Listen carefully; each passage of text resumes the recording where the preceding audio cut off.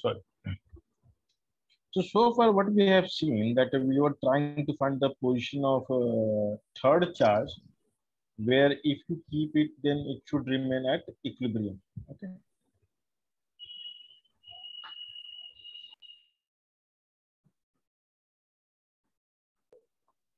So what happens if we have a situation in which the charges kept at the end, let's say if I call it Q1 and if I call it Q2,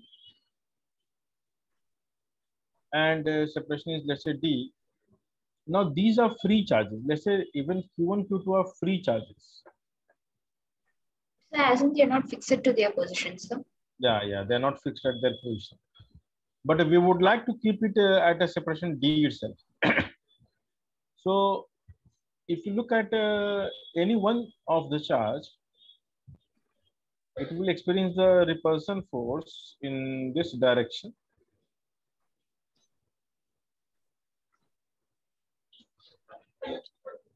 And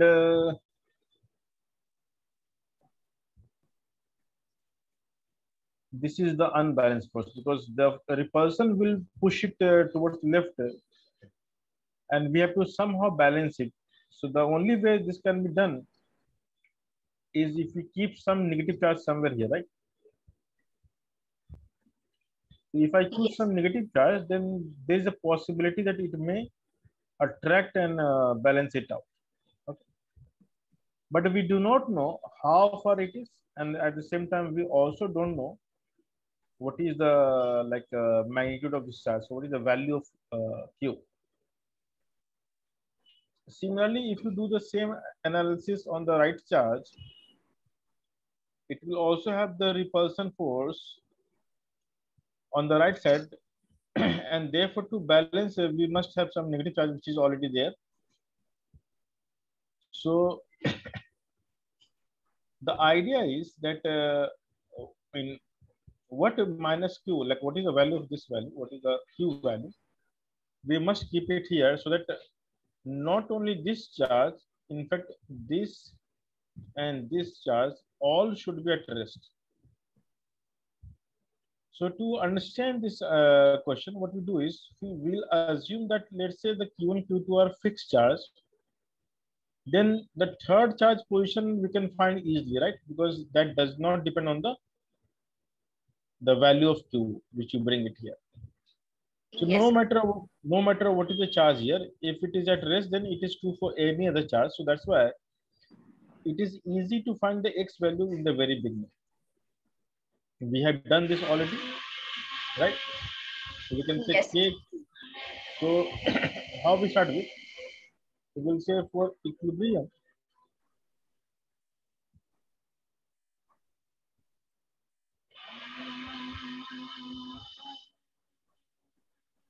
so for equilibrium of third charge, the net force on this must be 0. So this will be attracted by both the charges on the left and right. And so we can say K Q1Q upon X square must be equals to K Q2Q upon D minus X whole square. K and Q will cancel out as usual. And D minus X by X will be under root of Q2 by Q1, right? So this is the value of, this is how we can find the X value. So this becomes 1 plus under root of Q2 by Q1.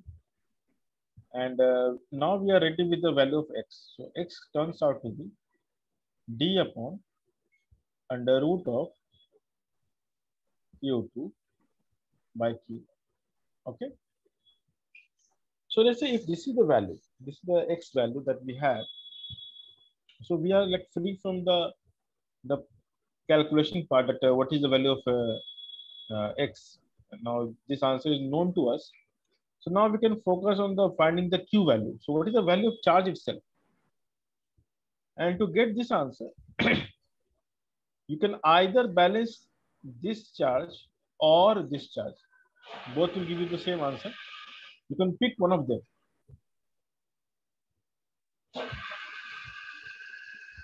You can pick Q1, one of sir. them. Yeah, Q1. So for equilibrium of Q1, because Q1 is also free, so it should be at rest, and we can say this is the repulsion equals to the attraction. And we can understand the repulsion will occur between the charges itself, Q1, Q2. So K, Q1, Q2 by R square, which is D square. And the attraction here is K, Q1, Q by X square, right? Is this clear? Yes, sir. So what we are getting here is that Q turns out to be the value of Q is Q2 multiplied by X by D whole square. Okay? And if you look carefully, X is nothing but, in fact, X by D is how much? Root Q1 upon root Q1 plus root Q2, isn't it? Yes, sir. So if you substitute the value, you get Q2 Q1 upon root Q1 plus root Q2 whole square. And this is a really nice answer that the third charge will be product of charge upon and this formula, whatever it is. Is this clear? Yes, sir.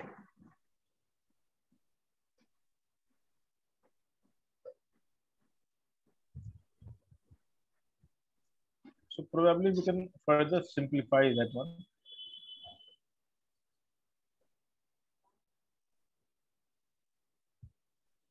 And what we can write is Q1 Q2 upon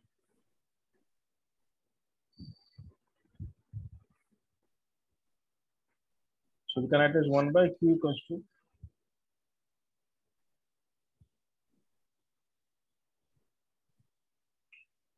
and we can also write as root Q1 root Q2 whole square because this is the way we can write. So 1 by Q turns out to be, you can take the square uh, and this will become 1 by root Q1 1 by root Q2 whole square. Can we write like this? Yes, sir. And if you take the root both sides, this root looks really nice. I mean, numerically, so it is like a parallel combination of resistors, huh? Yes, sir. And this is pretty easy to remember. I can you can remember the first one also, but this is the way to you can remember that 1 by root Q is 1 by root Q1 plus 1 by root Q. So that's easy to remember that what is the value of third charge. Okay, sir.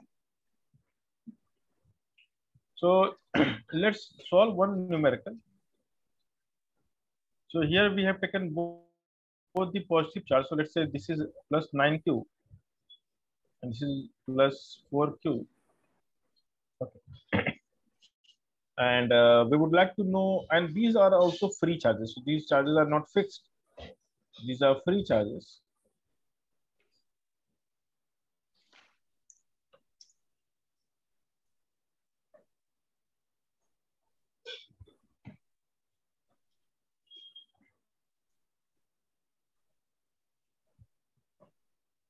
And if D is the separation, so we know the third charge must be somewhere here, and it should be negative only because they are repelling each other. So finding the position is pretty easy, and we know the answer. Now the X is how much, if you remember? Sir, So X by D D. divided. Yeah. Sir, it will be root Q1 divided by root Q1 plus root Q2. We have to substitute. Yeah. Yeah. So you can just remember this. See, I mean, how to remember this? The X is close to Q1 and Q2 is on the other side of X. Okay. Okay, sir. So, or the better way of remember is like you can remember this way. Oh. Yeah. The better way to remember is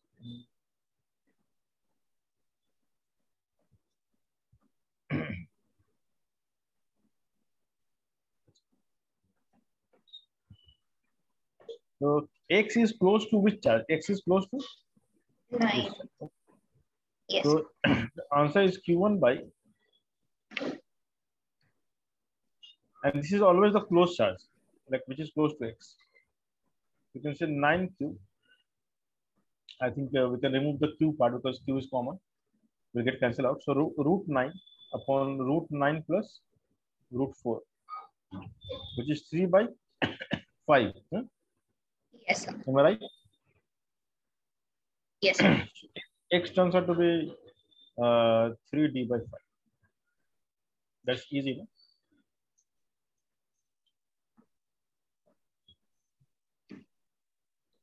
No? Okay, sir. Or in case if you forget, you can just solve it. You can write as 9 by x square equals to 4 by d minus x whole square. You can solve this solution. Kq by x square by equals to, like you are equating forces. So this will eventually turn out to be this. So d minus x by x is 2 by 3. So d by x equals to 5 by 3. X by d equals to 3 by 5. So no matter how you remember, it's good to solve it. No need to remember any formula. It is always easy. So don't try to push yourself to mug up the formula. This is pretty easy calculation. No need to go through all this. Just solve it. So once you get the x value, or this value, the value of q is how much? So q is simple. It's a product of charge. So it's q1 q2 by root q1 plus root q2 whole square, right? Yes, sir. And we can write is 36 q square upon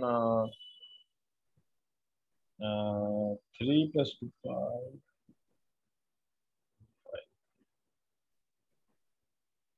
You just check this out.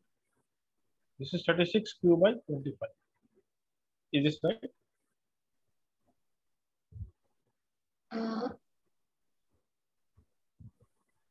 So under root of 9q is 3 root q. Yes, sir. Plus 2q, which is 5 root q whole square is 25q.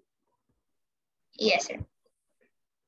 So this is the answer. So the third charge must have this value, must be negatively charged, and must be located at 3d by 5. So these are the answers that you need to mention. You need to solve for.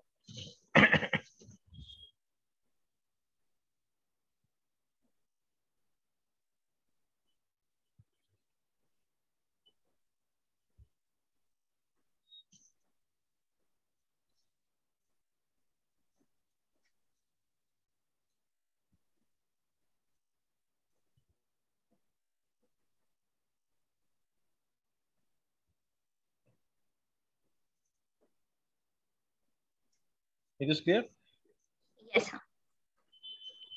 Now, what happens if we have a situation in which the two charges are of opposite sign? So let's say if we have a charge plus 9q and minus 4q, and this is d again. The moment the answer is negative, we know the point of equilibrium will be beyond the line. Beyond the charge, right? Either left or right. Yes, sir. We also remember that this must be close to the weaker charge. Yes, sir. So near the poor, right? So the answer must be somewhere here. Okay, so the point of equilibrium is known to us in advance. Now, if you draw the FBD of any one of them, so this will feel the attraction by the other charge, right? Attraction. And so feel the attraction on the right side, right? Yes, sir. And now to balance it out, what we expect? We must have a charge, some force like this. And this is the force due to the short charge. Now, which kind of charge I should keep here to attract? Sir, to attract positive charge, sir. Correct. So it means we have to use some plus Q charge here. So now the first step should be finding the X value. So what is this distance? And you can do it by the basic, just write the net force 0 for this imaginary charge particle, this particle. So to get the x, you have to balance the net force on the third charge. But once you have the third charge, you can go back to these charges, any one of them, and by equating the net force to 0, you can get the value of q as well. So can you try this question? Okay, sir.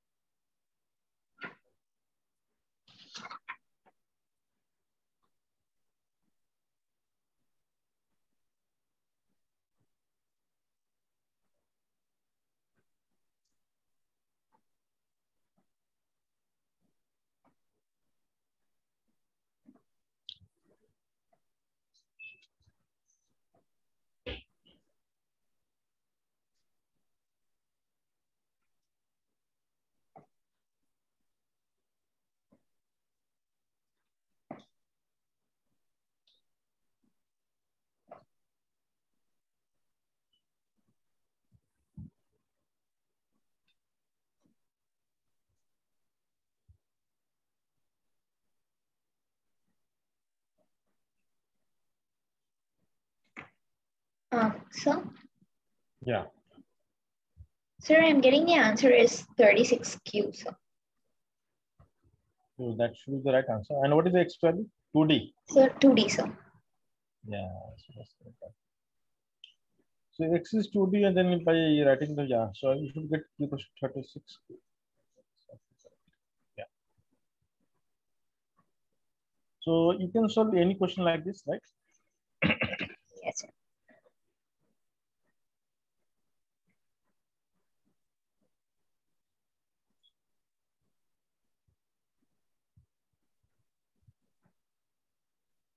So these are the question of equilibrium in one dimension, like when we have two charges. So let's take some question of SHM. Now SHM is chapter which I haven't taught you, but I will tell you what exactly is SHM. So SHM is a chapter called simple harmonic motion.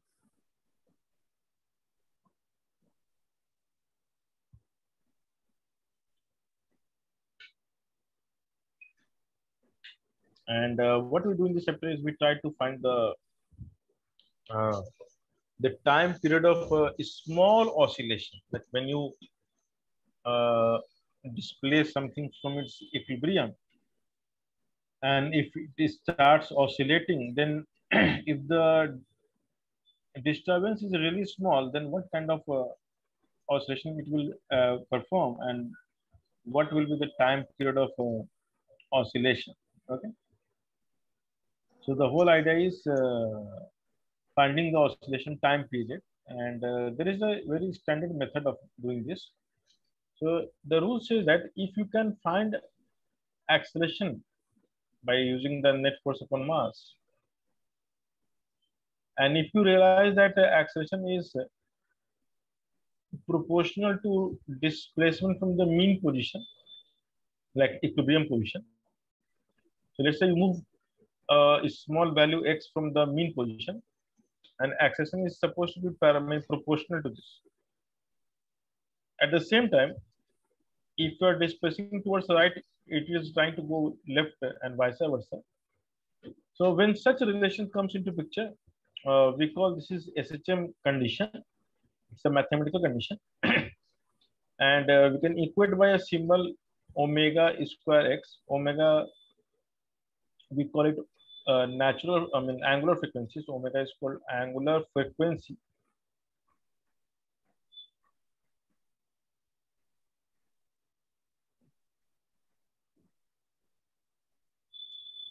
Okay.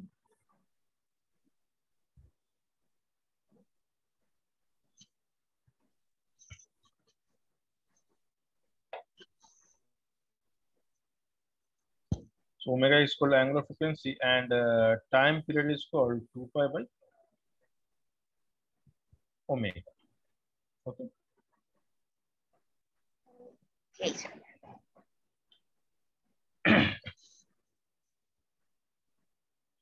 So the time period, the way of finding time period, let's say, let me do some answer. Let's say you get A equals to minus K by M into X. So what you're supposed to do is equate this with, or compare this with this formula. And whatever you can see, omega square will become K by M. So omega becomes under root K by M. And so you're supposed to have time period also 2 pi by omega, which will turn out to be M by K. So you're not supposed to think much. The whole idea of solving a system is, can you find the mean position? Can you displace? Can you find the net restoring force? And then you have to just write like this particular way. So I'll show you one example, and this is not so difficult. So imagine this situation.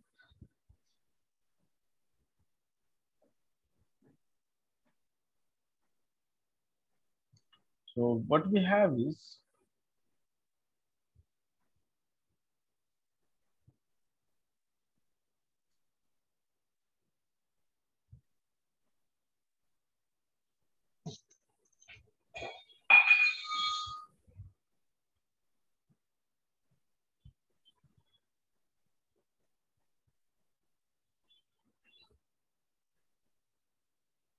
so let's say M is the mass.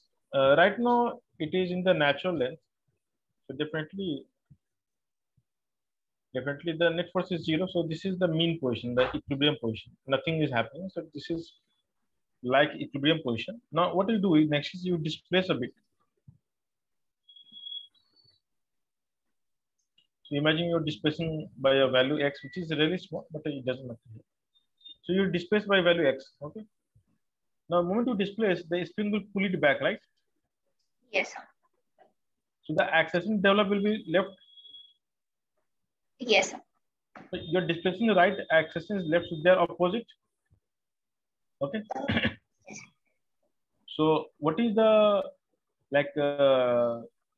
acceleration magnitude? So you can say acceleration equals to minus kx, the net force upon mass, right? Yes. And once you write like this, what you have to compare by this formula, that's it, which we have done here.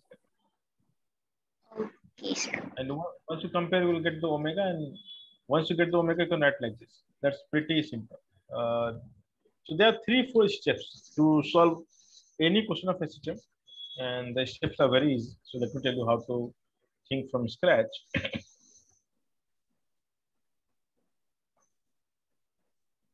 Sir, Yes.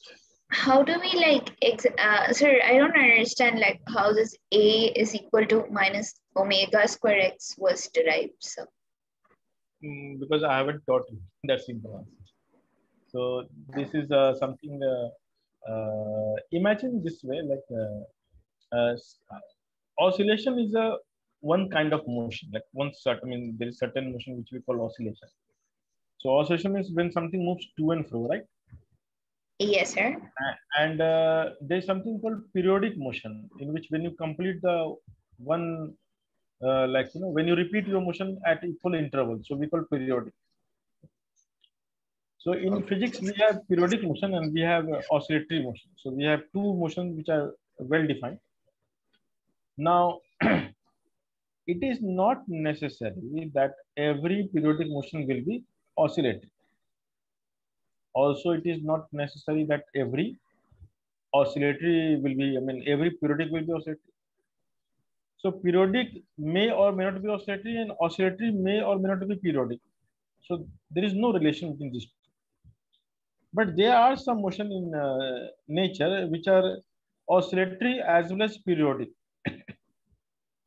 So in language of physics, is the motion which are oscillatory as well as periodic, we call it harmonic motion. Okay. What we call harmonic motion. Okay. So this is harmonic motion, but SHM is a mathematical condition. Like those harmonic motion which are simple mathematically. Simple means The simple mathematical relationship is called proportional relationship, right? A straight line equation. Yes, sir. So mathematically linear equations are simple equations, right? Yes. So when you write y equals to mx plus c, this is called linear equation. And this linear equation, the y and x will be proportional. Okay, the y and x will be proportional.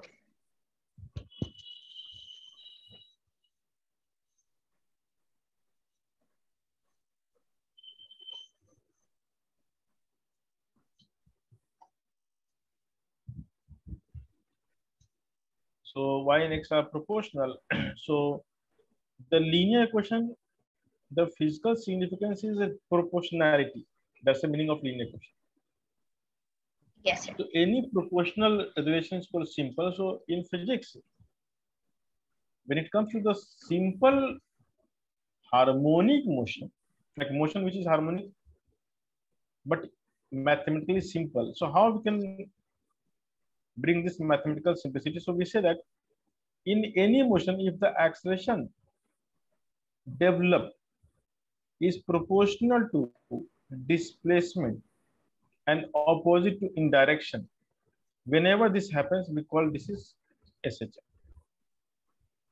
Okay. So we call it SHM. Understood? Yes, So sir. now when you remove the proportionality, you have to put some constant. Okay, some constant. So this constant C looks really nice if you write like this. So I'm taking C as omega square because eventually this turns out to be a very nice mathematical relation. So how it will be? So to show you or to demonstrate, let me show you. So we can write A equals to V dV by dx. So V dV is how much? Now, what is the property of oscillation? So if you know the meaning of oscillation, everything which will oscillate will go to from mean to extreme. We have done this in the work energy power, if you remember. Yes, sir. So oscillation will occur from the mean to extreme. At extreme, what is the velocity?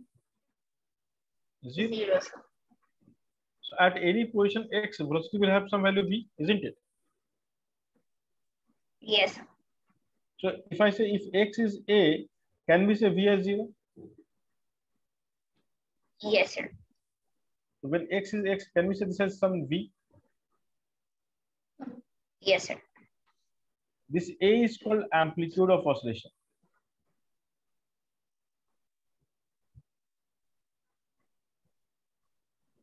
This a is called amplitude of oscillation. Is this clear? Yes, sir. And so if you integrate, you will get v square by 2 minus 0 equals to minus omega square x square minus a square by 2. Luckily 2 will cancel out, and what we will get is v square equals to omega square a square minus x square. So what is v finally? Omega under root like this. Now one more step. Can we write v equals to dx by dt? Yes, sir. So can we write like dx upon under root of a square minus x square is omega dt? Yes.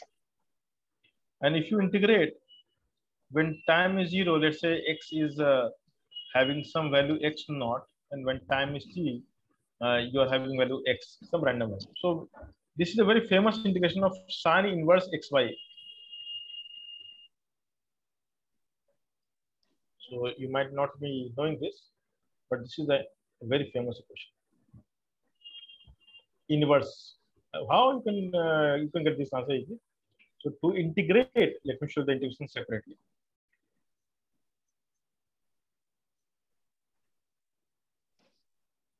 So how to integrate this function? We have done this maybe in the By substitution.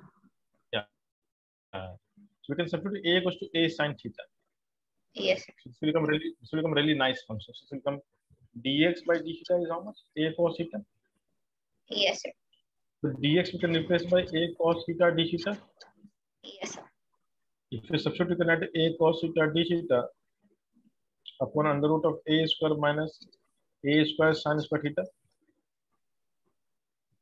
A cos theta d theta upon, and this is exactly a cos theta if you simplify Yes, sir. everything done. So this is simple d theta integration and answer is theta. That's it. But if you look from here, sin theta is x by a. This implies theta is sin inverse x by a, right? So this is the answer is.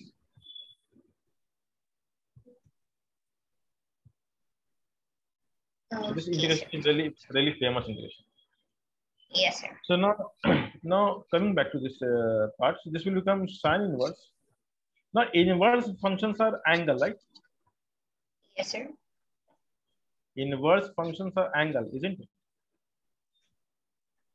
Yes, What sir. is the meaning of inverse? Inverse means angle, no? Theta is what? Angle. This is angle, no? Sorry, this is angle. So angle we represent like inverse function. Do you know this? No. So inverse Sir, I'm trigonometric. learning ITF now, sir, in maths. Okay, fine. So this will be like last topic, maybe the end of integration chapter. Okay. So what it So, says that, yeah, sir, it's like the start of calculus for us now. it is the end of calculus. Oh, okay, sir. So once your calculus will end, then you will come to know these things. Okay. Yes, sir. But don't worry. So inverse functions are basically angle. So when you say sine inverse, cos inverse, tan inverse, what you say is angle only. Okay. So Yes, keep sir. in mind, this will be helpful to you. So these are angles, and therefore this is called initial angle, and there is a very standard notation in physics. We call it phi. This is the angle as a time function. Okay, so this is the angle. This is the in general angle. So this is the theta. So the way of writing is theta minus phi equals to omega t. So theta is how much? Omega t plus phi. This is how we write. Okay, but theta we cannot write as. So let me write on my next page. Integration. So if you go to the next page,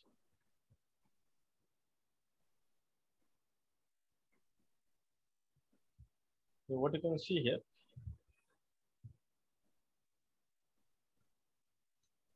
So you can write like, okay, let me write once again. So sine inverse x by a minus sine inverse initial value by a equals to omega t, and we can write this as some symbol phi, and this is omega t. So sine inverse x by a is omega t plus phi. So x by a will be how much? Sine of omega t plus phi. So x is how much? A sine omega t plus phi. So this is how we get the formula. Which means any particle which is oscillating and performing simple harmonic motion, the instantaneous position of the particle we write by this relation, which is sinusoidal. And because sine is a periodic function, so we can say the x is also periodic in nature. Okay. Okay, sir. And the phi is what? Sine inverse x naught by a. So basically, x naught is nothing but a sine phi. So anyway, we'll relearn all those things in chapter of simple harmonic motion. But a brief idea of oscillation is good for you so that you can do SHM problem as well. Okay. Yes, sir. Now the tips to solve SHM. Now you know what is omega. Right? Omega is chosen intentionally because it turns out to be really nice, meaningful constant. So this becomes angular frequency. Omega is called angular frequency.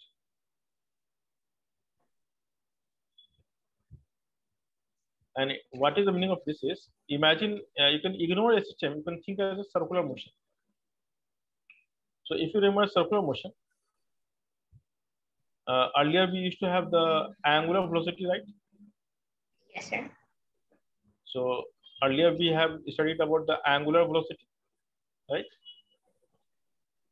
So Yes. every SHM you can imagine as a circular motion, uniform circular motion, in which the x is the vertical line, the horizontal line is called reference line,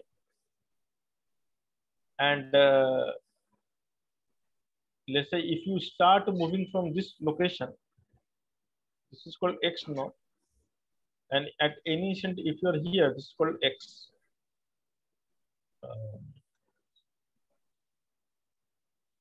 Okay.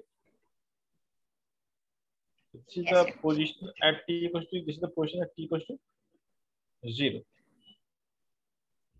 Now, what is the meaning of angle? So what you do is you draw a line from the point to the circle and then join to the center.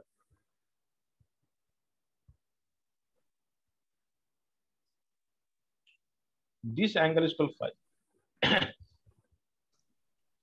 This is called omega t, that angle you travel in time t. And this whole angle is called theta. That's the meaning of it. This is the physical meaning of, I mean, geometrically, this is what you need to understand. It is clear? What is phi, what is omega t, what is, so you're, because you're moving with omega, angular velocity, you can think like this. So let's say you're hypothetically moving with omega. So in time t, how much you will travel? Omega t, angle wise. Okay. Yes, sir. And the radius is nothing but the amplitude. We can call A as the radius. So in case of oscillation,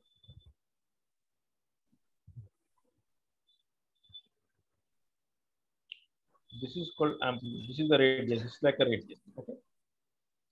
So this is the way to interpret circular, I mean, SHM on a circular scale. So when you interpret SHM on a circular scale, then it is really easy. And why it is easy, let me tell you. So you can find x from the triangle itself. So what is x? Can you see that x? A x theta. So what is x? A sin theta. Yes, sir. And if you look carefully, the theta is nothing but the omega t plus y.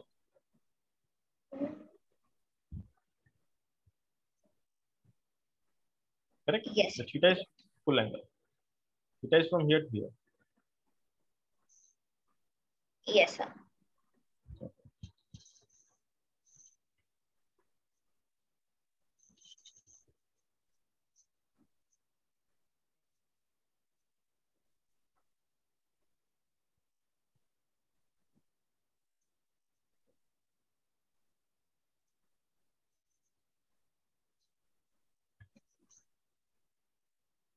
Okay. So, yes. Yes. So this is all about SHM, and why? Okay, why this question is interesting, because just a moment. Imagine if a party is performing SHM and the position would be right as A sine omega t. I'm ignoring the phi for the sake of calculation.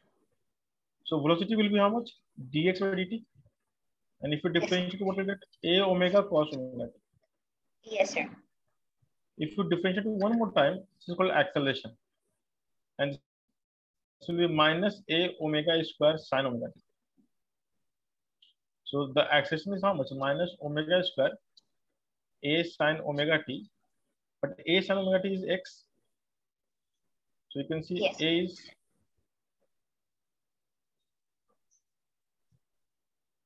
okay, sir.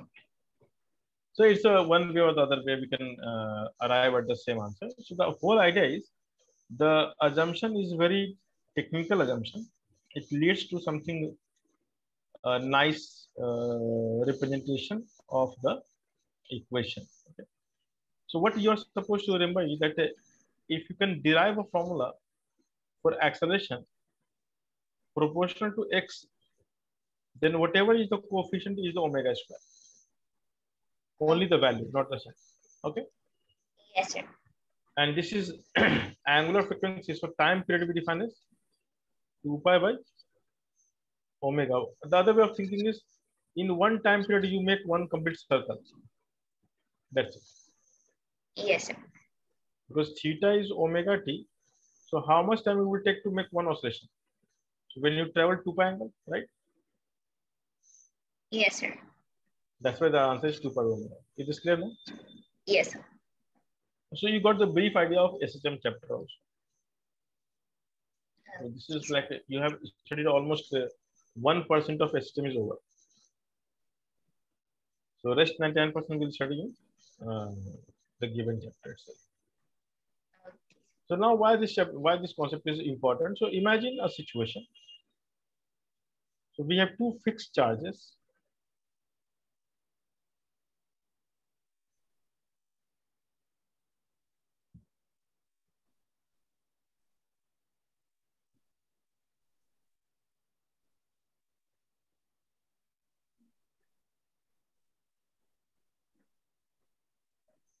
So we have two fixed charges.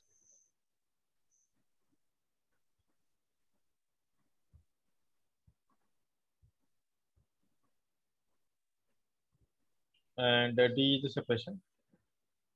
So if both charges are equal, where the third charge we should keep it at equilibrium? At the center? Yes, sir. So let's say the third charge is at the center and so it is at rest. Because the net force will be 0. Okay. Yes. So the midpoint we can call as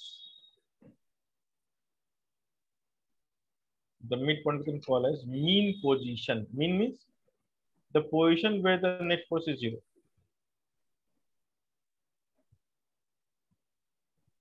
It means if you calculate the net force, you will find the answer as 0. So this is called mean position.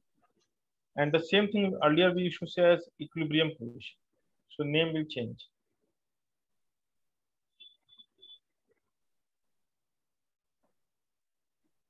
Now, why the word mean is better than equilibrium? Because generally when I say equilibrium, we think of rest, right? Yes, sir. But mean does not mean rest. Mean means a position where the force is 0, but the motion may occur. Okay. So we are not confining the body at that location. We are saying that if you pass through that location, you will feel nothing. That's the idea. Understood? Yes. So what happens if I displace slightly on the right by x1? So if you try to go right, then repulsion will increase from the right charge. Yes, sir. But it decrease from the left charge, right? So F2 will act left and F1 will act right like this. Now tell me which force is bigger, F2 or F1, or are they equal? Sir, F1 is greater, sir. F1 is greater, I am sure. Sorry, F2 is greater, sir. Yeah. So what is the net force?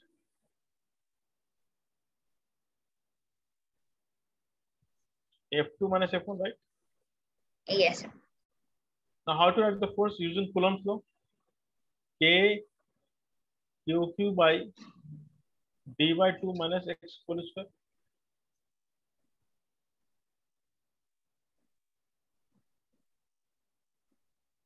Is this clear? Yes, sir. Now we have to simplify this under the assumption X is very, very. So we can use approximation relation.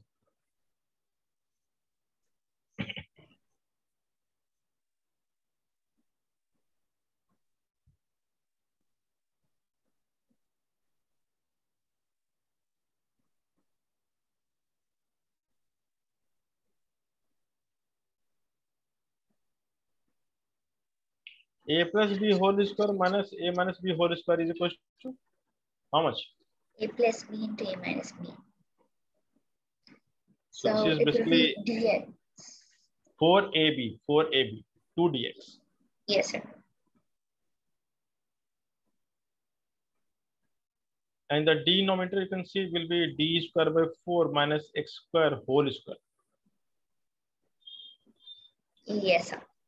In the numerator, x is multiplied. In the denominator, x is added. When you add something which is really small compared to the other number, we should ignore the smaller. So this we can ignore and we can write as k cube 2 dx upon d square by 4 whole square. That's it.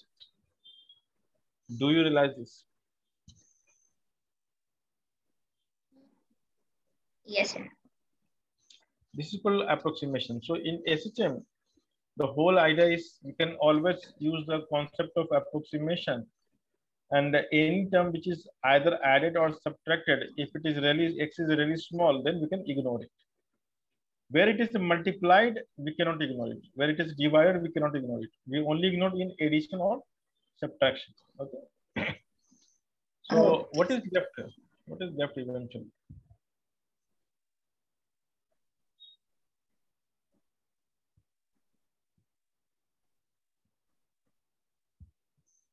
So force, net force turns out to be K Q Q. So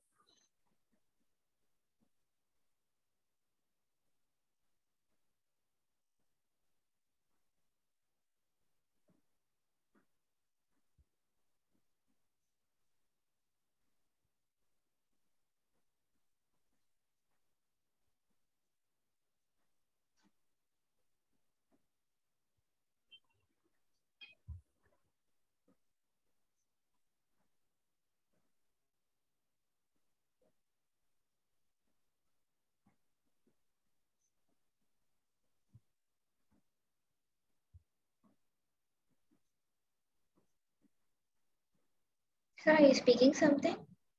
no, I'm just writing. You can see that the net force we got as a proportional to x, right? Yes, sir. So this is the restoring force. It is trying to bring back, right? Yes, sir. So you can see that you're trying to displace right, but the accession develop is left. So we can write a equals to minus f net by m. And f net is how much?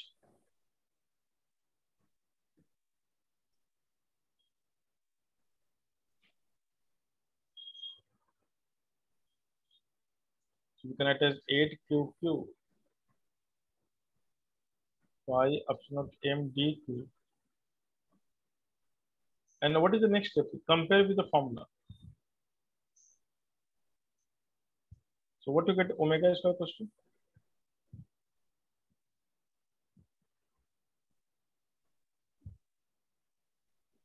time period is. So this turns out to be the answer.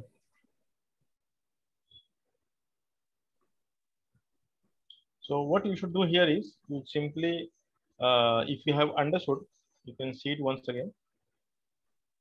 Okay, Okay, sir. clear? Yes, sir. This is clear. Can I do it once again without looking at it? Okay, sir. So question is once again, if you don't remember. Sir, Q is like moved by a small distance x. Yeah. So it From its is main at a mean position. position. It is at a mean position. You displace slightly, find the net force, and then find the accession and compare. That's the only steps. Okay, sir. Yeah. So try this out just for practice. Yes, sir.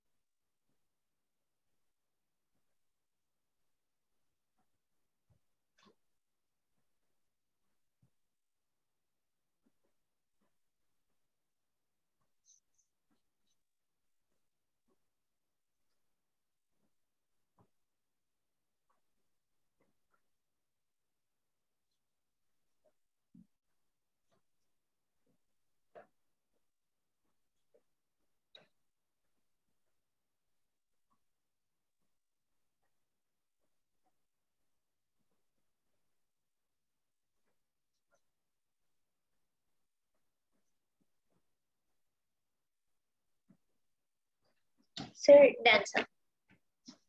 Very good. So same answer. Sir, and 1 second, can I just compare it, sir? Sir, yes, sir. The same answer. Very. So now you have also mastered this system. So you can do more problems now. So imagine, what if the charge I change the sign negative? This is the mean position because the net force is 0 attraction. Now, if I displace towards right, what will happen? Will it remain? Will it go left or right or remain there?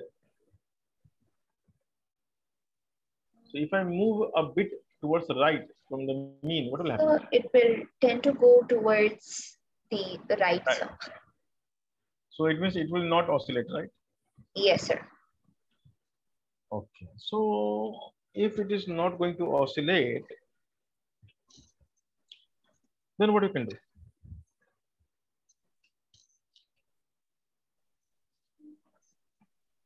So we can do something different. So what we are going to do in this case is, instead of moving right or left, what if we move up from center? If this charge is brought it here, So what? Oh, let's say I move from center to upward, like right angle. so then the net charge will be downwards if we move upward. Yeah. I mean So the it net means force. yeah. So oscillation is possible. Yes, sir. So before you find the oscillation, can you find the net force? Okay, sir. Sir, in As a terms of Y okay. and D, Q Okay. and Q. Okay. So find net force first.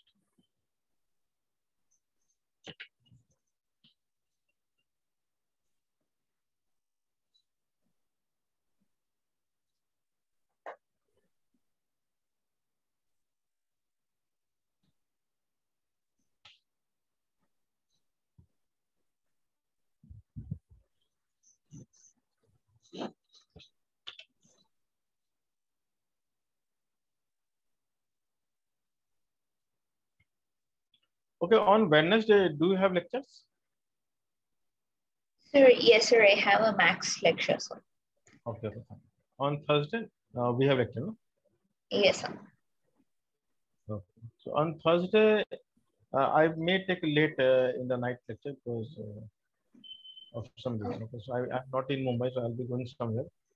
So hopefully I will take, but in any case, if something goes wrong, I will inform you before. Okay. Okay, sir. Yes, sir. But we'll compensate in this week. We'll take keep on some other days for sure. Okay, sir. So how fast this chapter is going on in your school? Because I think they must have finished the further later part also, right? Sir, they have completed. We were solving Gauss theorem last class, sir. Oh my God! So that's too far for me.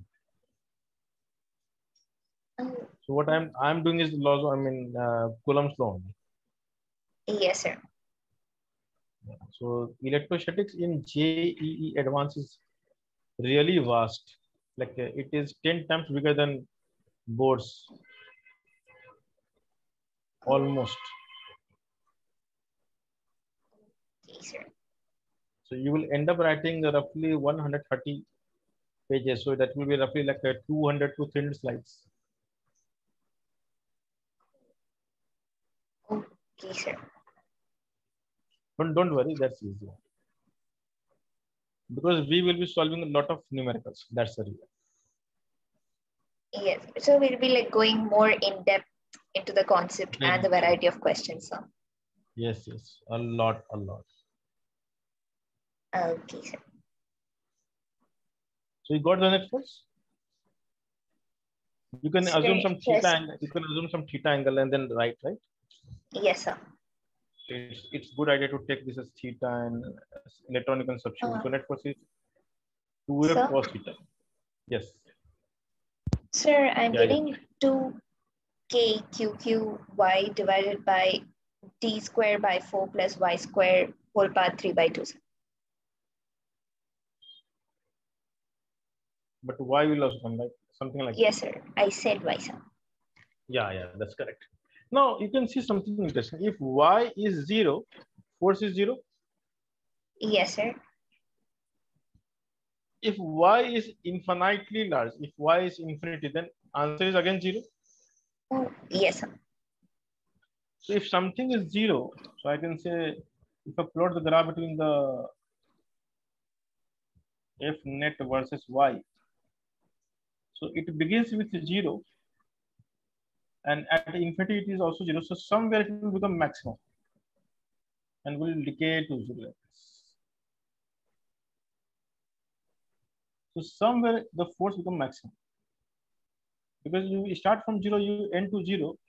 So there must be some y at which the force must be maximum, right? Yes, sir. Can you find that y value? For what value of y the force is maximum? Find y such that if net is max.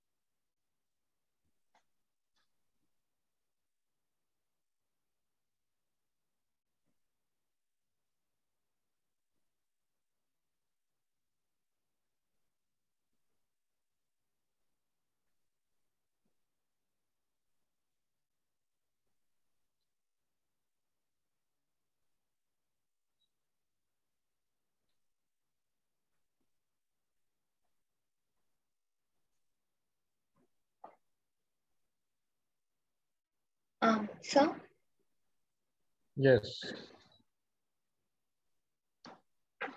Yeah, I'm just yes, sir. Sir, I'm getting a pretty complicated answer, sir. how much?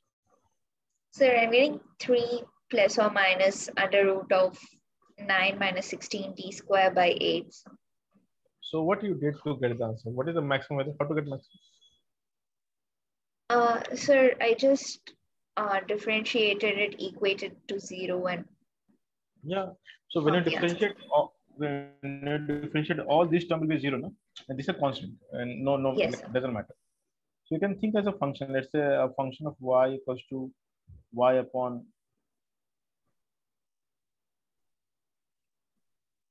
So this is like u by v rule, right? So Yes, sir.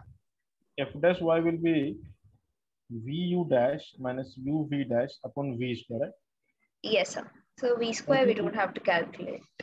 Yeah, so if you equal to 0, this will give you v u dash equals to uv dash. Yes, sir.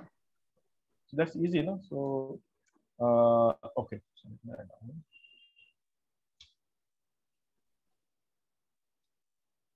So instead you will get a very nice answer.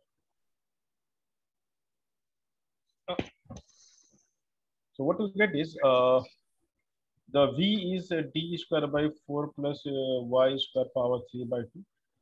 V u dash, which is 1. Because if you differentiate y, it is 1 equals to y into 3 by 2, 1 by 2 into, you have to use the chain rule, 2y. Yes, sir. This is what you missed. Huh? No. Yes, sir.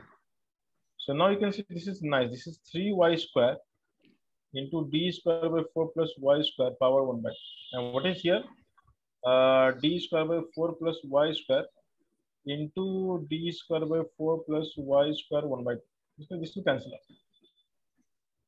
So d square by 4 plus y square is basically 3y square. So 2y square is d square by 4.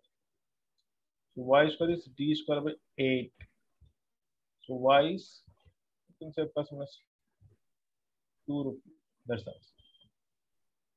So basically the answer is d by 2 rupees is the answer. Okay. Okay, sir. Okay. So this is the the force is maximum. So beyond that value, it will decrease, and before it will also less one. So this is d by 2. Okay. Yes, sir. So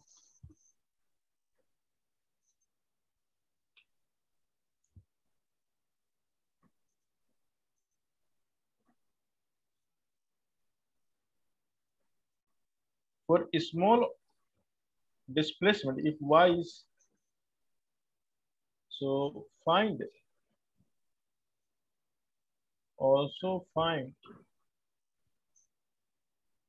time period of oscillation of charge q if y is very small compared to d. So this is the SHM part. So let's say we are not taking it far away, very close to the center only, slightly up. So you can see easily it will oscillate, right? Up and down, up and down. Yes, sir. What is interesting is that no matter what is the value of y, it is going to oscillate.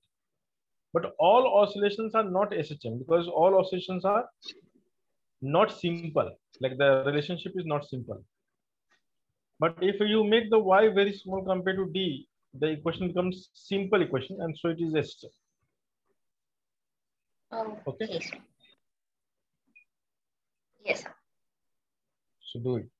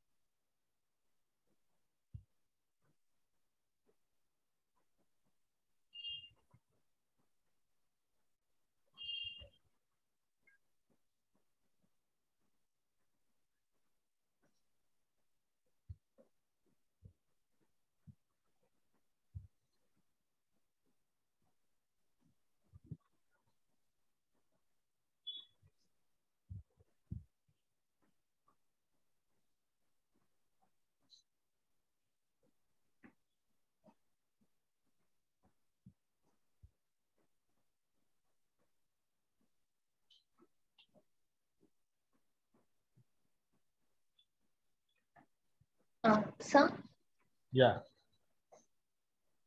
sir, I'm getting the value as pi under root of d cube pi epsilon naught by q, sir. Okay, let me just confirm. So we got the net force, right? Net force we got as 2kqqy upon d square by 4 plus y square power 3 by 2, right? Yes, sir.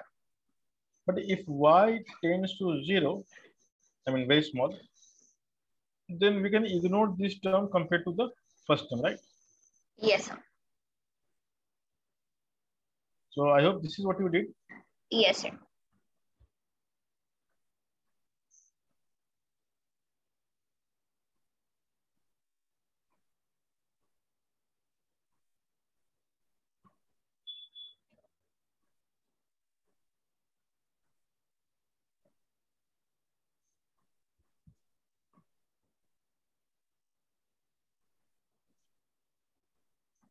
The acceleration will be minus 4qq by pi epsilon naught m d cube. Mass will come, right? This is what you did, right? I hope so. Yes, sir. Yeah. So omega becomes under root of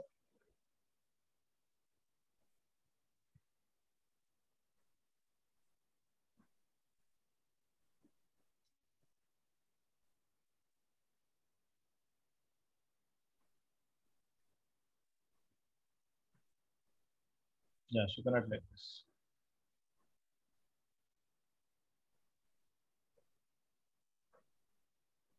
So this is your answer, right? Yes, sir. Very. So now we are not just solving the force question. We can also solve the SHM problems.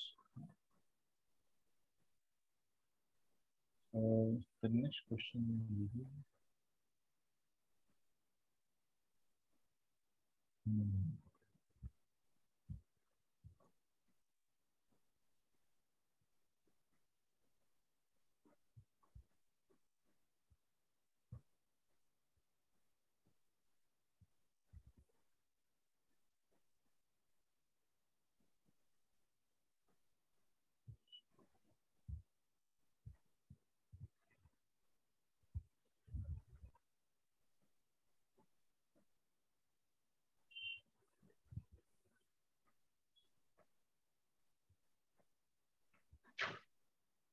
So motion under the action of mutual attraction or repulsion force. So let's say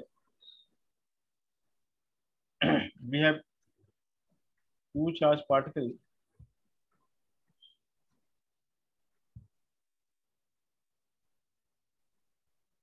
and both have the same mass. So the force of repulsion at any instant will be kqqq by x square, where x is the separation, and mass is same. So we can say the acceleration will also be same, right? Yes, sir. So this will be equals to the force is this much. Okay, so both will accelerate with same acceleration because they have same mass. Now, if I change the mass value, let's say I'm making a general question. So will they experience same force or different force? They'll be experiencing different force, sir.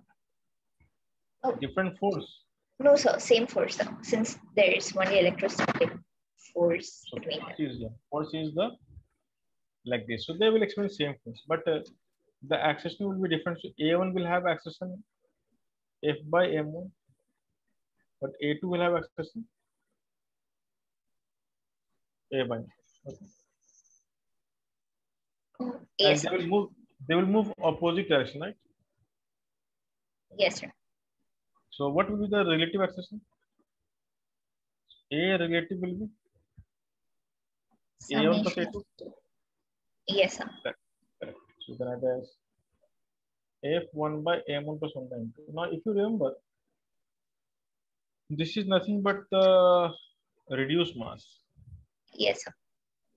So there's a direct formula that reduced, the relative acceleration can is reduced mass into A relative. So the formula which we used to write earlier, F equals to ma, will be replaced by F equals to mu A relative in case of two mass system.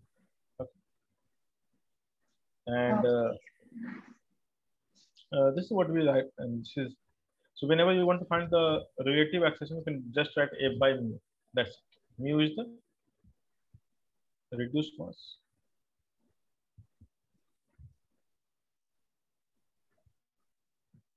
Okay. So this is one motion there that you should know. Now the other motion is interesting.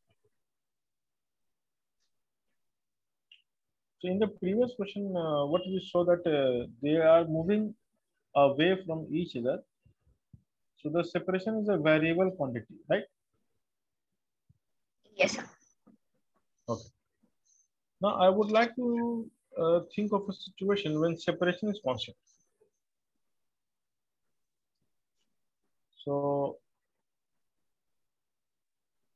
let's call case 2, case 1. The separation is variable.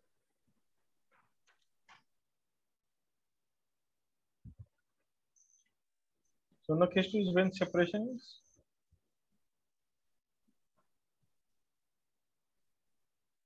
is constant. So this is called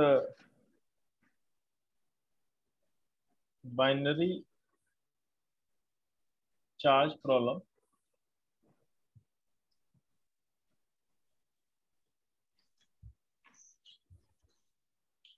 In gravitation, this is called barycentric center of two stars.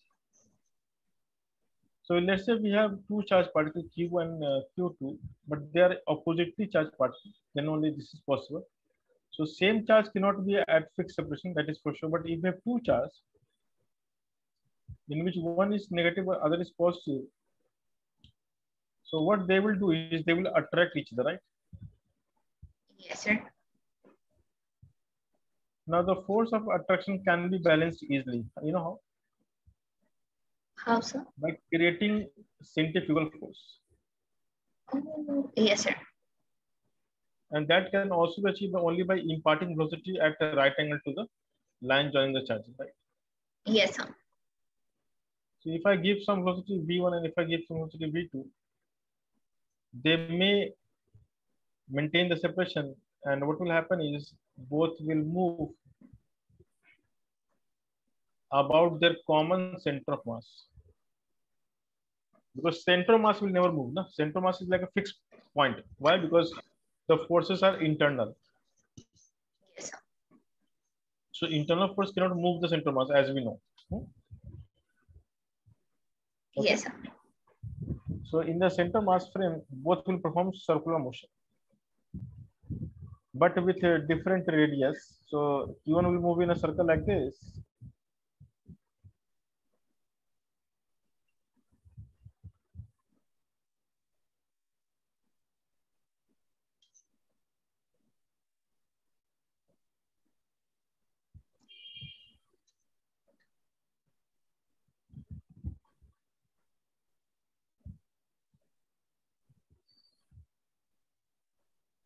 Sir? Just a minute. Okay.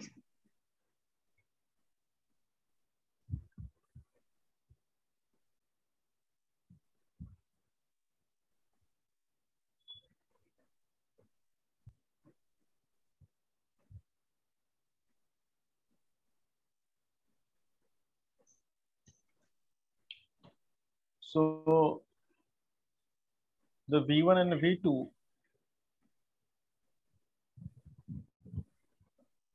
are velocity imparted, but they will have, because the separation is maintained, so the turning of the charged particle must be on the same line, right? So okay, the circle of the Q2 will be bigger circle, right? Like this. Yes, sir. So no matter where they are, sorry, no matter where they are, at any instant they will be always on this line.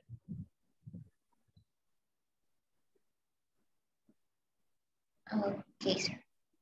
So the velocity will be always same numerical value. The speed is same, not the velocity, but they will turn by same value all the time. Which means the angular velocity omega will be same for both of them. That's the whole idea. Okay. Yes, sir. Now, for two charge particles, if the separation is d, we know how to find the center of mass. Okay. So if I call this distance as r1 and this as r2, so r1 we know is we know m1 r1 equals to m2 r2. Yes, sir.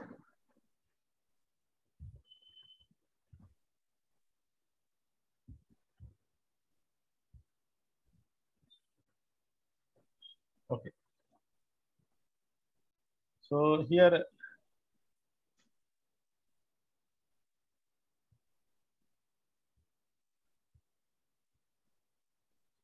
r1 by r2 is m2 by m1. So we know this answer, like r2 is m2 d by m1 plus m2 from center mass concept, and we can add r2 as m1 d by m1 plus m2. Okay. Okay, sir.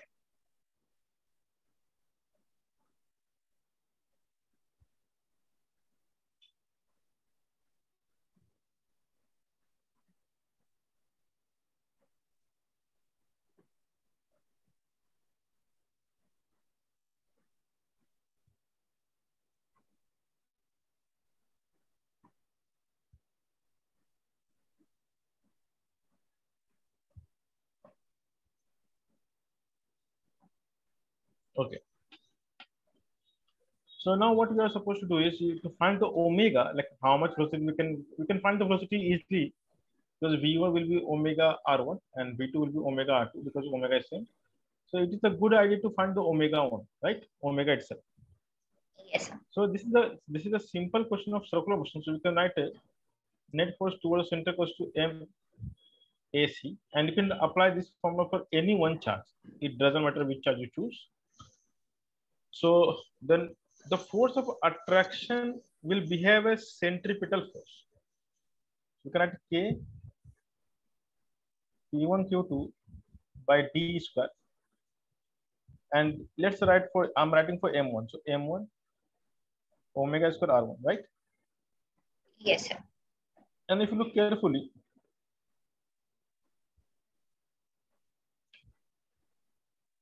R1 itself is M2D by M1 plus M2.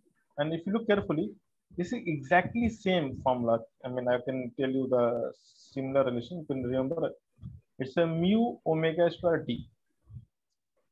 Yes, Reduced sir. mass again. Yes, sir. So this formula is similar to the formula like F equals to mu AC. I mean A relative, or you can say omega square D. So the answer is pretty simple. The mass will be replaced by omega. Reduced mass, and then the formula is simple.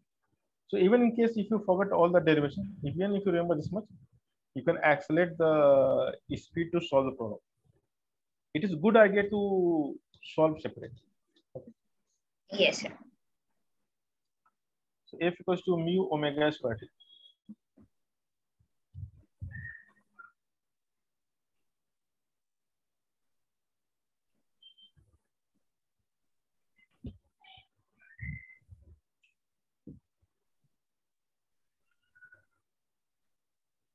Okay, let me write down the formula. K Q1 Q2 by D square equals to mu omega square D. So pretty complex. My God, too much for a small cube. So this is the, am I right? Yeah. what I'm writing. See, this happens when you bring too much content at one place. So the time period. So to make one circular motion, one rotation, it will take. So they may ask you the relation which you should remember is that omega is inversely proportional to, or you can say omega square is inversely proportional to 1 by d cube. So this relation will help you in solving some of the problem. Okay, sir. And later on, you will come to know that this is exactly what Kepler said. The Kepler's third law. This is the Kepler's third law, basically. Yes, Because sir. this is as good as writing t square is proportional to d cube.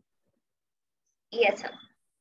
So even in case if you forget everything, the Kepler law is the rescuer. It will rescue from all the calculations. So this is a really big problem, but this single problem will have multiple layers, and knowing everything is it is very enriching in terms of learning. So it will give you a lot of insight how to think about it. Okay. Sir, was this like the derivation for Kepler's law, sir? Yeah. Kepler's law we can derive using the conservation of angular momentum later on in the chapter of gravitation. Don't worry. So Sir, but everything the can be derived. charges weren't taken into account. We did the same thing except with gravitational force, sir. Yeah. So the only difference is there we use the gravitational pull as the cause behind everything. Here we talk about the electrostatic Coulomb force. Okay. Okay, sir. Yes. So let's say if they mention that consider gravitational force as well, then we have to add both the forces, which is pretty cumbersome. No need to do so. But that could be a situation. I mean, based problem. So JE may ask you to consider the gravitational pull as well. Okay. Okay, sir.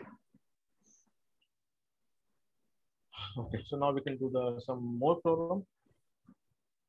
You can see how many questions we are solving. So we are touching almost all chapter of physics, isn't it? Yes, sir. Rotation, center of mass, circular motion, what not, laws of motion. Oh my God, too much. Okay, so I can give you some problem, something like this. This problem, solve this problem. So we have an equilateral triangle.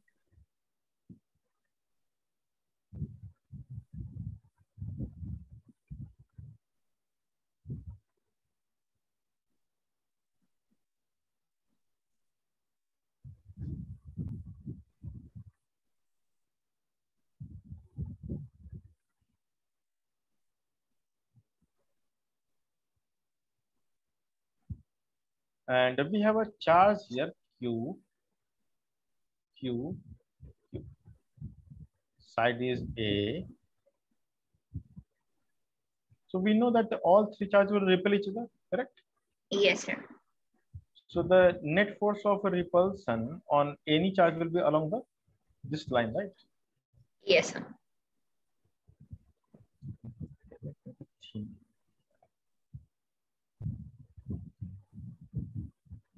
So we can say that this is a repulsion for each charge. And technically all will have same value. So I would like to keep them at their separation, and to do so, we do a small trick.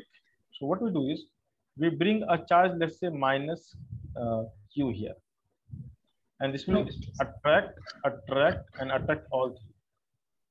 Because the minus Q itself is at the centroid, so net force on the minus Q will be 0.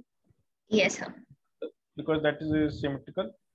But the force of attraction by the minus Q may balance the repulsion, and even the other charge can also be at rest. So the question is, find Q such that the system remains at rest. So everything should be at rest. So what we should do here? So we have to find the value of Q. That's it. First question. Okay, sir. So this is easy one. You can do it. Yes, sir.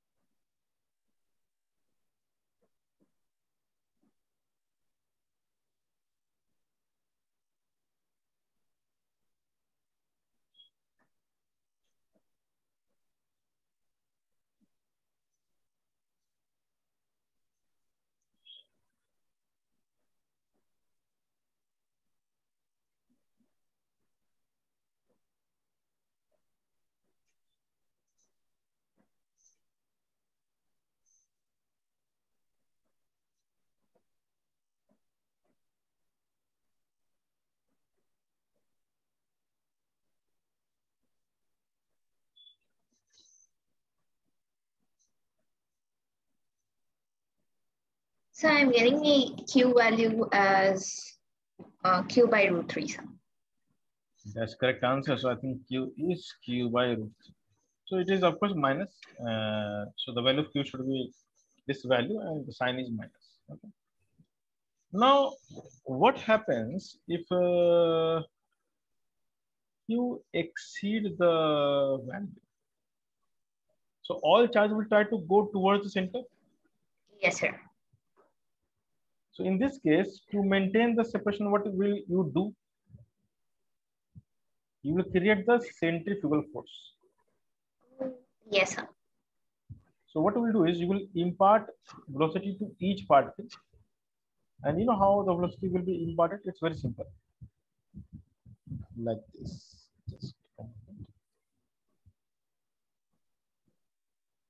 Because the attraction we have to nullify.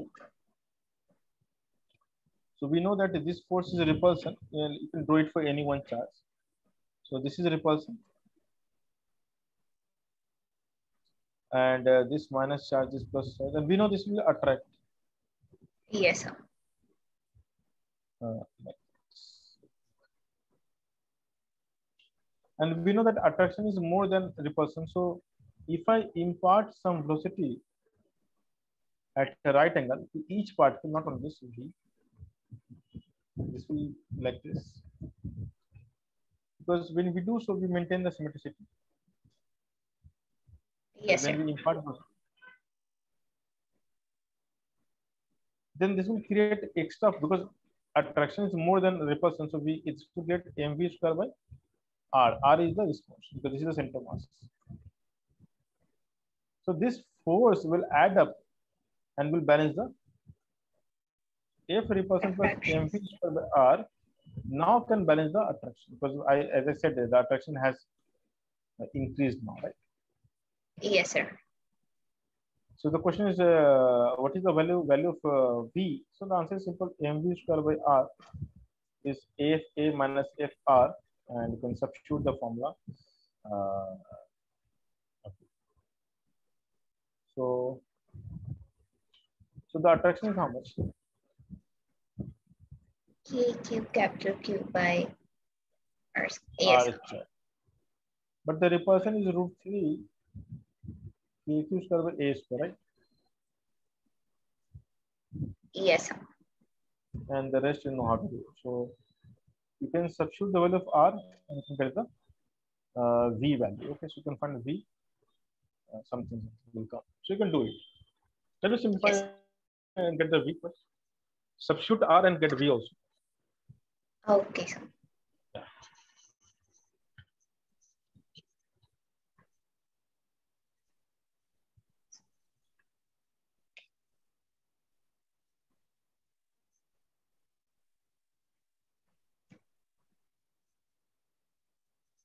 Sir, can you just come back in a minute, sir? Yeah.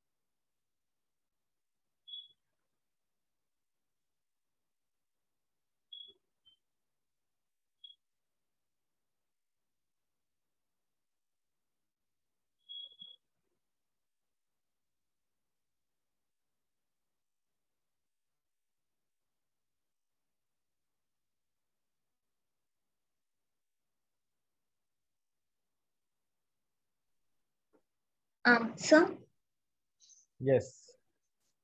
sir, I'm getting under root of root 3 kq capital Q minus kq square by m. Sir.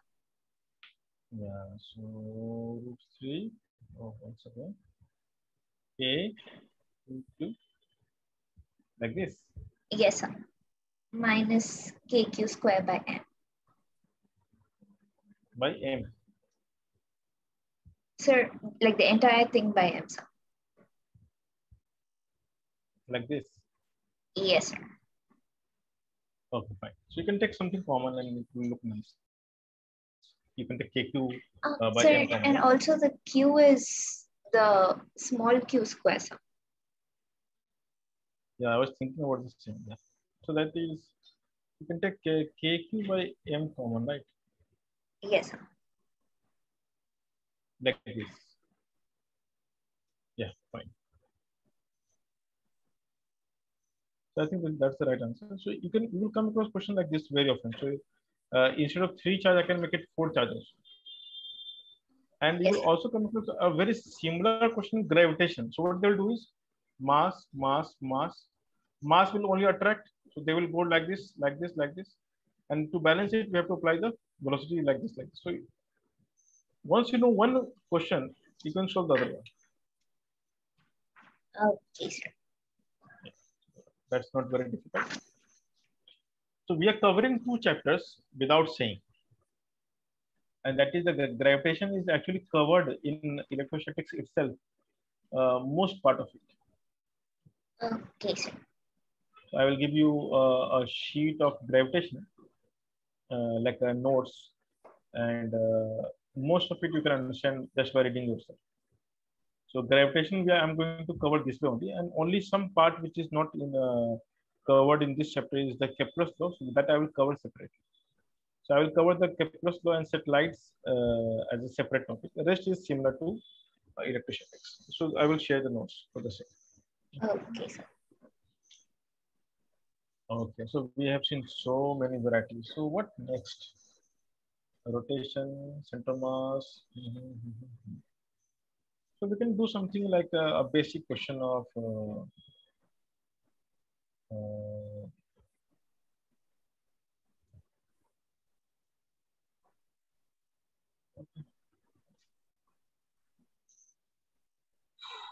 just a minute. Let me take some break, 2 minute break. Okay. Yes, sir.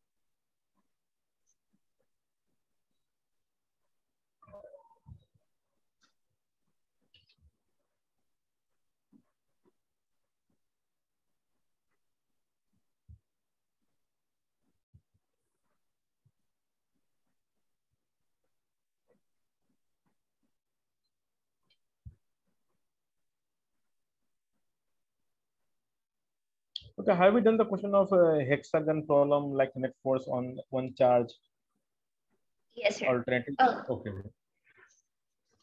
So sir, now, you just like gave a hexagon with alternate positive negative charges and yeah, told me yeah. to find the net force on one of the charges. And this question, the cube problem. Yes, sir. Yeah. So we have done this. No, that's good. So now the question is equilibrium in 2 dimensions. What does it mean? So now we have a ceiling. We take 2 silk threads which are insulator. These silk threads are attached to a very lightweight pith balls. And if you remember, I have talked about pith balls. So pith Yes, sir. balls are basically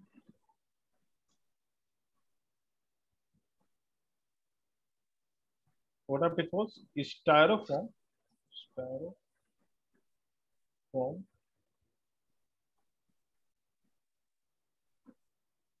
coated with metallic paint. Okay. Okay. So styrofoam coated with metallic paint.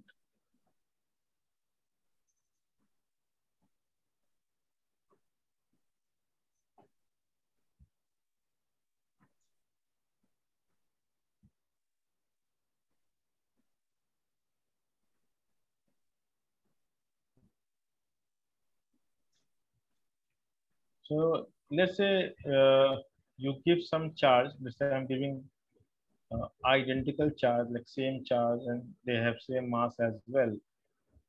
So they will deflect each other because of the repulsion, assuming that they are like charge, both are positive. So repulsion will take them away from each other, and at some point, if you hold and release, it will be at rest. So because of symmetricity, both angle will be same, and the force they will experience is the repulsion, and the repulsion is called the Coulombic force, Fc we represent, and the other force will be gravitational force. And because this is the symmetrical diagram, so we can analyze one of them, need not to uh, take care of both the charges, just take one of them. And apart from these two forces, we have the tension developed in the state. So can you tell me, if I change the charge from Q to Q dash, let's say if I make the charge Q here, Q dash here, and if I keep the mass same, the symmetricity will be disturbed or remain same? Sir, the Coulombic force won't be disturbed. So, Yeah, so both will have the same Coulomb force, right? yes, sir. And both will have same gravity? Mass will also be same. Yes, sir. Yeah, so it means the symmetricity will be preserved. Yes, sir. Now what happens if I change the mass? So if the mass is disturbed, means the T. Then they are not symmetrical. They're not symmetrical. Yes, sir. So what will happen in that case if they're not symmetrical? Sir, then the equilibrium will not be at like the same angle, sir. Correct. But equilibrium will be there, not at same angle. So can you tell Yes. me which angle will be bigger and which will be smaller? If let's say if I say M and M dash, and if I say M is more than M dash, which angle you are thinking is bigger? The left or the right? Sir, I think the right will be bigger, sir. Correct. So the lighter mass will have bigger angle. Yes, sir. And for the obvious reason, if it is really heavy, it will not go far away from the mean position. Yes, So sir. the lighter will go very away, I mean far away, and the heavy will be almost close to the vertical line. So the symmetricity depends on mass, not on the charge. Okay. Yes, sir. So what you can say here as a note,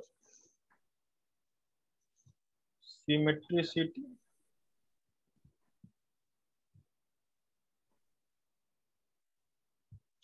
depends on mass, not on charge. Okay. Yes, sir. Right. So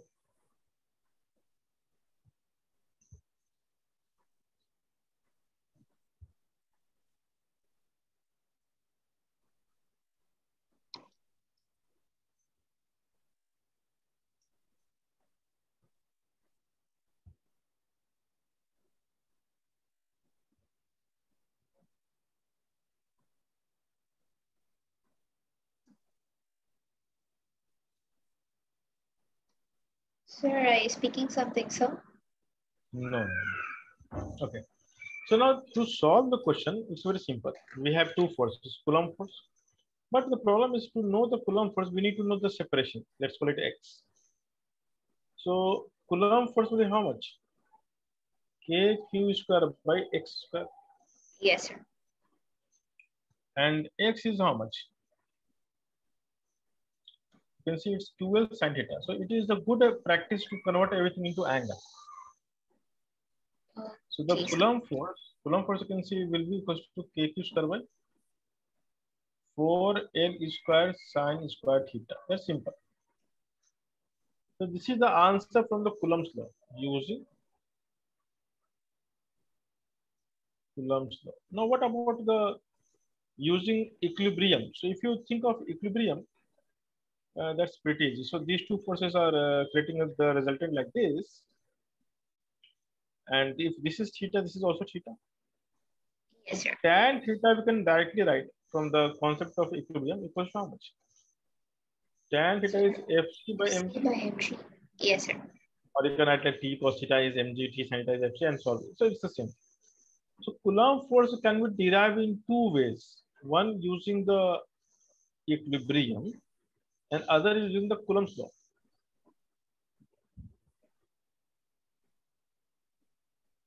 In fact, Coulomb was not aware of this inverse square relation. So what he was trying to do is, he was trying to calculate the force in two ways. Okay. And then he plotted the graph and he found that, okay, this is following the inverse square law. So he came to know about the inverse square law by using this formula only. Okay. And how this was, used to form the inverse square law by taking the angle really small. So he took the small angle value, say 1 millimeter, 2 millimeter, 3 millimeter was the separation. And L was really large. So L was like 1 meter. So if you suspend something 1 meter long, and if it will go away by 1 millimeter or 2 millimeter or 3 millimeter, or even by 1 centimeter or 2 centimeter, it looks like really small, isn't it? Yes, sir. So for a small angle, the tan theta we can relate with X directly, right? That's the idea. Okay, sir. How? So, okay, I can tell you. So, Tan X is tan theta will tan theta is, tend to theta, sir. yeah. So for a small angle, tan theta is same as angle theta. Yes, right? sir. So it is like an arc of a circle. So, okay, we'll take the case later on. So now first step is, can we equate this to get the relation? So we can have mg tan theta must equals to kq square upon 4 L square sin square theta, right? So q square is how much? Just a relation. So, okay, like this.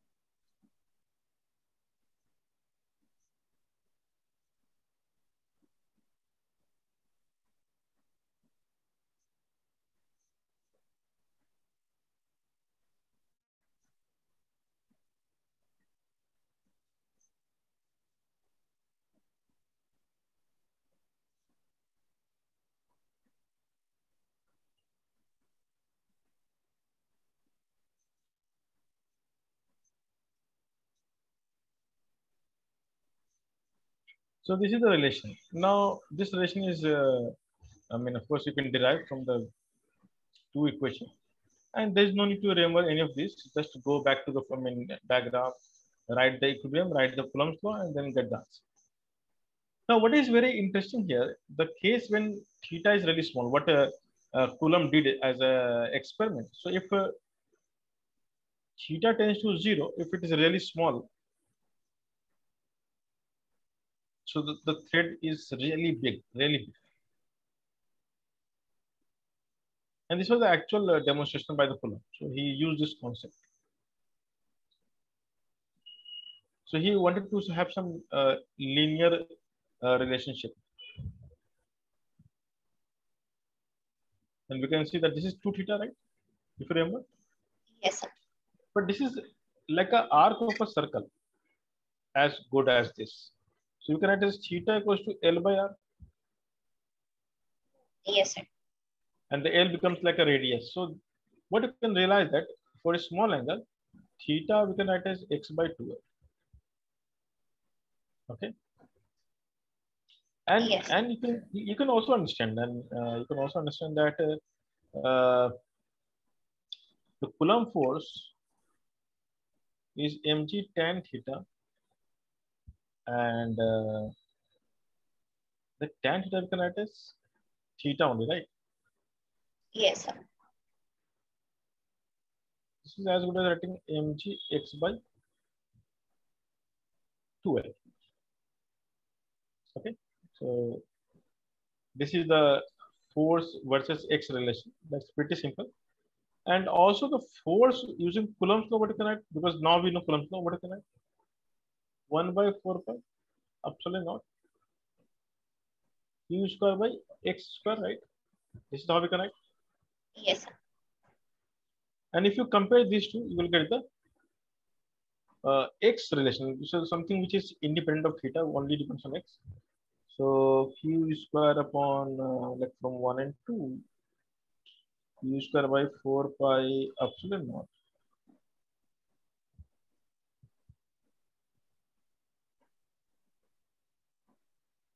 So you can see q square is how much? Hmm.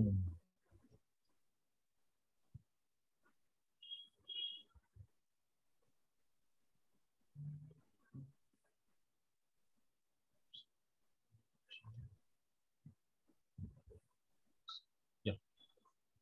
So this is the relation that you need to know. And okay. So this is a very famous question of from IE Eroda. Okay, sir. So q square is some constant into x cube. I mean, just in order to avoid writing so much, where c equals to 2 pi epsilon naught mg by L. Okay, so the charge is how much? Let's take it c square so that it looks nice. And then charge is how much? C x power 3 by 2, right? Yes, sir. Now you can see that the charge is proportional to third power of the separation. The third power, no, 3 by 2, the half power, like 1.5 power of separation. So what is the, Eroda problem? Eroda says that imagine the same situation.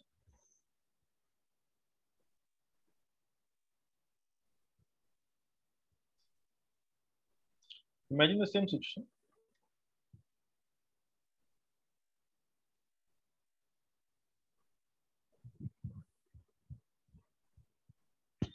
And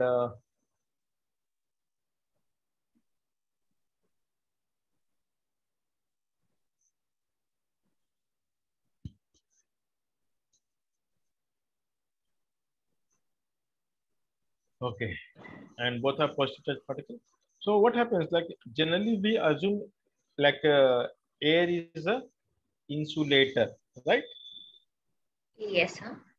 But in nature, because of the lightning process and thunderstorm, although it's close to insulator, but it will have a very small conductivity, which we can not see or feel it. So the air is not perfectly insulator; it is somewhat conductor, very very bad conductor, it's a poorest conductor. So maybe because of some atmospheric event, let's say the atmosphere attains some sort of conductivity, although very poor, but it attains. So what will happen? The charge on the pith ball will start leaking from the pith ball to the atmosphere. In a way, it will go from the pith ball to atmosphere actually. So this is called leakage or charge leakage phenomena. So it's a very famous phenomena, charge leakage phenomena, which happens due to the sudden gain of the atmospheric conductivity. And why we have the atmospheric conductivity, you can think like we have a moist air. Okay, moisture is too much in atmosphere, and there is a thunderstorm, there is a lightning. It will become slightly conductive, and some charge will leak out.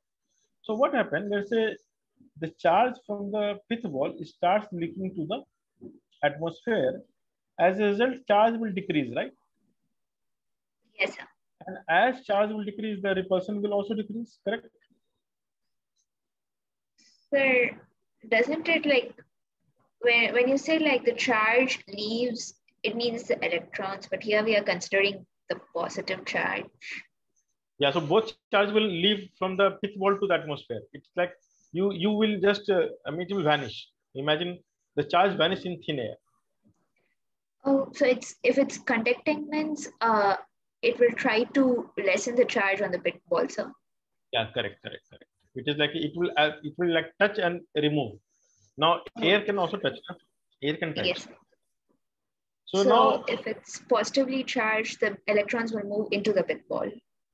yeah, exactly. So what will happen is it will lose the net charge, and so the repulsion will decrease. Yes, sir. And as a result of repulsion, I mean decrease of repulsion, they will come closer. Okay. Okay, sir. Because the x is very small, so they will move. They will move in a such a way it looks like a straight line motion coming towards each other, right? Yes, sir. So it means there is a velocity of approach. Yes, sir. So question is, if dq by dt is the leakage, so if you differentiate, this will become 3 by 2 root x dx by dt. Okay, differentiation of the equation.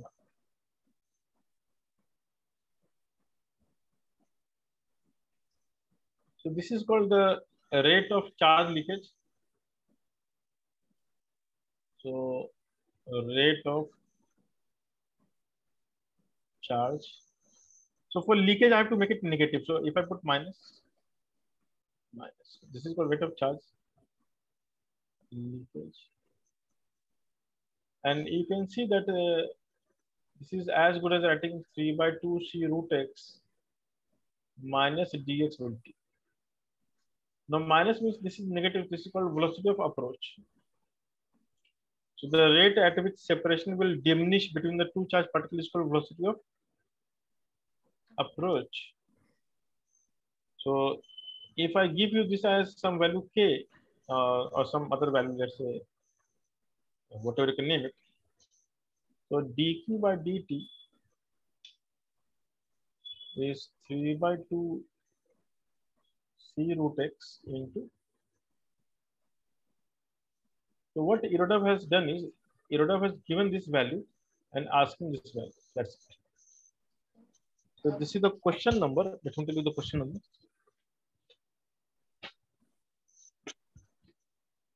Just a minute. So yeah.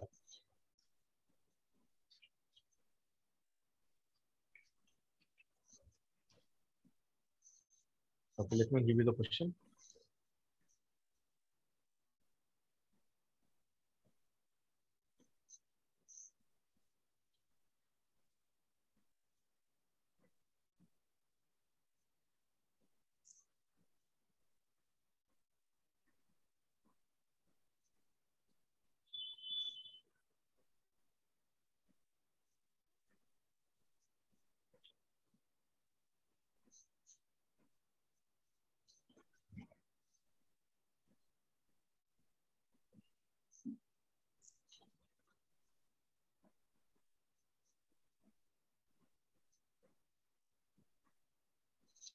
So you can read the question number 3.3. Okay, sir.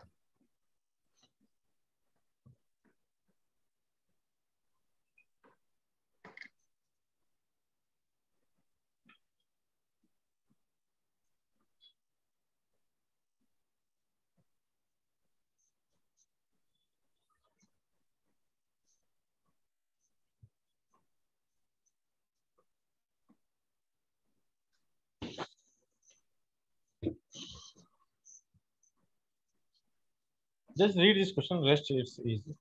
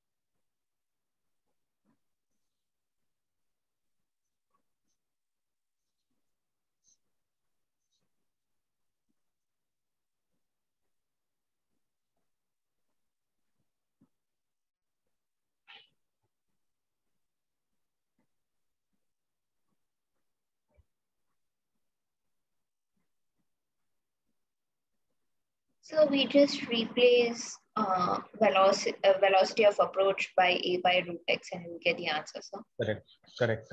So that's you know what to do exactly, right? yes, sir. So now, what you are capable of doing, like after this discussion, what I expect you to do. So I expect you to do question from SC Verma. Okay, So sir. I hope you have the book SC Verma. Yes, sir. And there's a chapter called Electric Field and Potential. Yes, sir. So you're supposed to solve a question. In between, you may get some potential question which you can ignore, but you can solve up to question number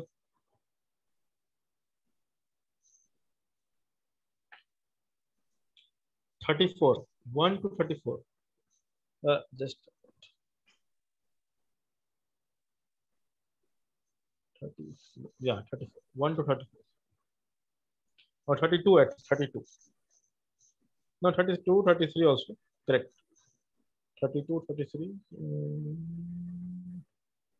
Yeah, 1 to 33. That's your homework. So Okay, sir. we have covered this much. We have solved many questions in between.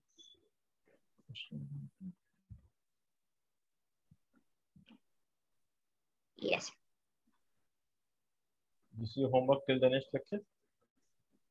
So hopefully we will meet on Thursday. Okay. Yes, sir. All right. So this is also the last page of Zoom notes. I can only write one more page, which I want. I'm tired actually.